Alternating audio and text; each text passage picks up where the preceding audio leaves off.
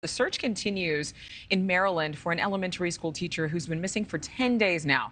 Greenbelt police telling us that Mariame Toure Sylla was out on a walk July 29th. She hasn't been heard from since.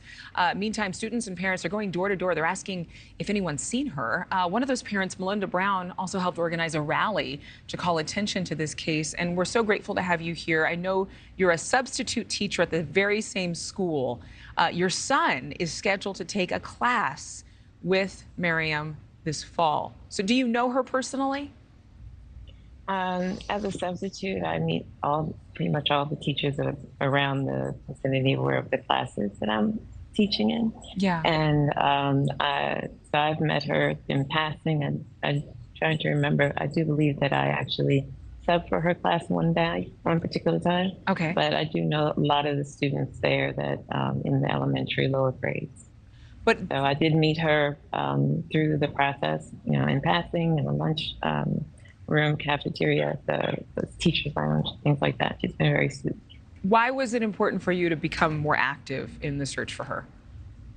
When I came across the email that announced that she was missing, I was very taken aback by it, and I was heartbroken. And the people that were on the email string were saying, "What can we do? How can we help? Should we, proceed with helping with the search party? What are the police doing?" So there's a lot of questions, and someone put out there, "We need to send this to the news stations, get all their, make this go viral as far as, making sure we can put out as much information as possible." So I jumped in. Best as I could do was to send emails to the news stations and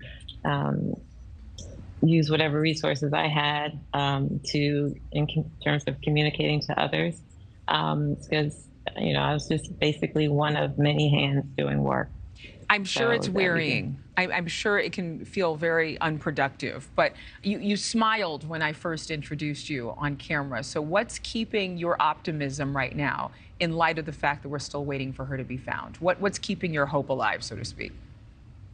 Well, just hoping that, whatever I can do and whatever our team of parents can do and concerned colleagues and students can do to put this information out there. And so I am happy that we are able to announce this, that Madame Sylla, and that's what we call her, Madame Sylla, is missing, and please help find her. Mm-hmm. We want her back. My son is, going to the third grade. She's the third grade, one of the third grade teachers.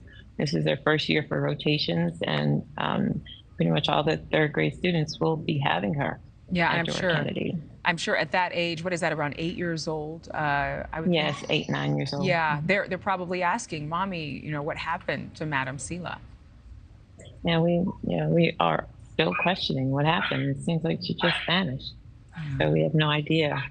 Well, hopefully you, your community and police get to the bottom of this extremely soon, and there's a positive end. Melinda, thank you for joining us. Thank you for putting this out there. Absolutely. Thank you for watching. Go to newsnationnow.com to find NewsNation on your television provider. And don't forget to click the red subscribe button below to get more of NewsNation's fact-driven, unbiased coverage.